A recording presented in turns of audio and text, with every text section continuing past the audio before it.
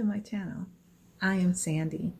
In 2019, I purchased a farm as my second home and part of my retirement plan. I'd like to make sure I have a successful retirement. I have about 8 to 10 years to go. Now is the perfect time to start planning. That said, I'd like to hear from you, the financial community, the farm community, retirees, soon to be retirees, and folks that's just interested in what it would take to retire on a farm. The farm. In the background, those are longhorn cattle. The question, why retire to a farm? Definitely for me, to improve my quality of living. I live in the greater Los Angeles area. I live in a 40-year-old townhouse that is, it has an HOA, and HOA living has its complications. It can be very complicated. And then I also have a patio. My patio is about the size of a truck. And on this patio, I have tried to grow some limes and some potatoes. My lime tree has only had one fruit, and that one fruit has been there for almost a year now. And it's only gotten slightly bigger, but I can't figure out what the heck's going on. I do have a couple other trees that are struggling as well, but I also have a white sweet potato plant. It flowered on me, but it too is struggling a little bit.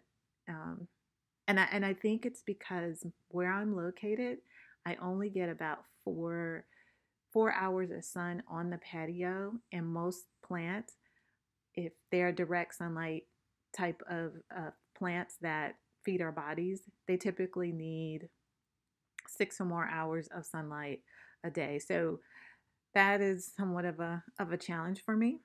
There are other things that keeps me motivated to retire to a farm, such as working out and exercising. On a farm, I can get all the exercise I really need and stay healthy, eat healthy there as well. Unlike here in Los Angeles, sometimes you have to drive 10 to 15 miles to go and exercise. Here, I am going to the Culver City stairs to get to the top of the stairs just to breathe more smog from all of the LA smog, and not to mention the $6 per gallon of gas that it takes nowadays to go somewhere, and then just to turn around after an hour working out and come back home in more smog. And those are some of the things that definitely motivate me. Another topic of why to retire to a farm, of course, is the lower cost of living. The rents in the greater LA area are really high. Take, for example, a one-bedroom apartment in Pasadena. One bedroom, $2,861 a month.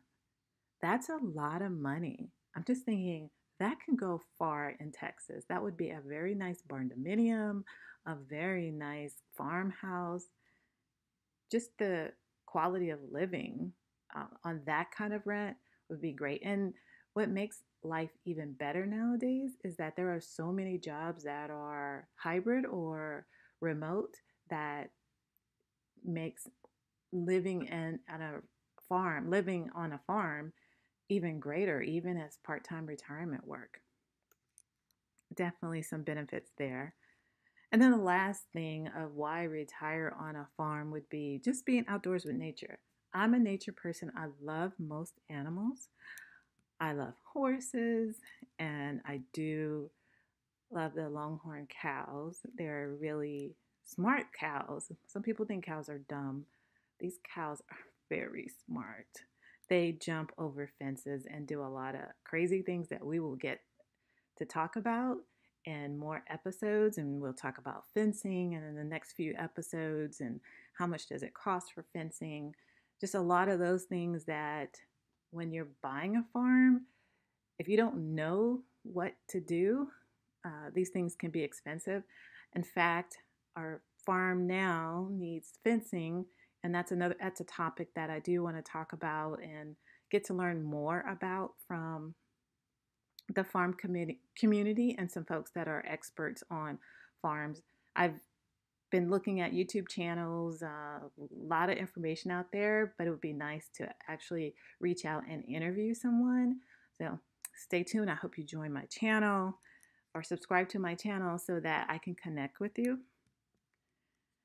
Now, the last thing is I'd like to cover with you is my 5Ps. I chose these 5Ps because it resonates with me and what I want to do.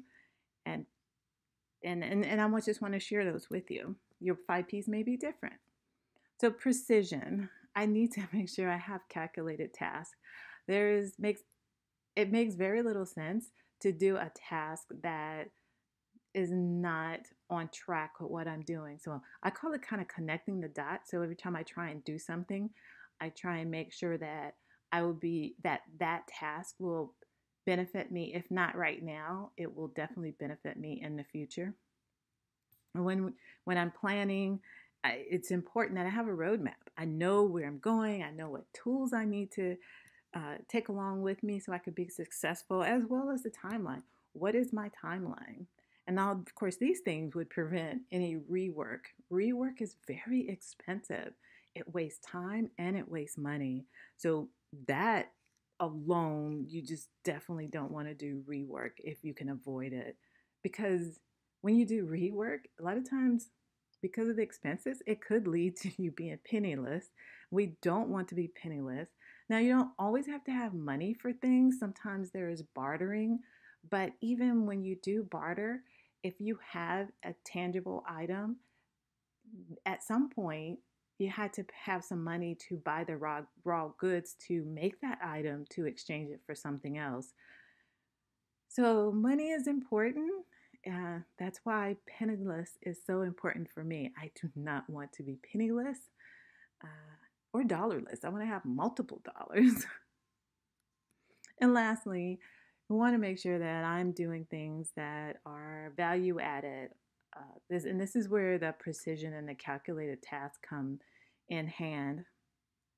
Just making sure that everything that I do is of value so that it takes this investment of farm property to the next level for generational wealth and just for multiple reasons. Besides generational wealth, you want to take care of your property and things like that. But these are the 5Ps. Precision planning prevents penniless productivity. And this is my mantra as I go through this journey.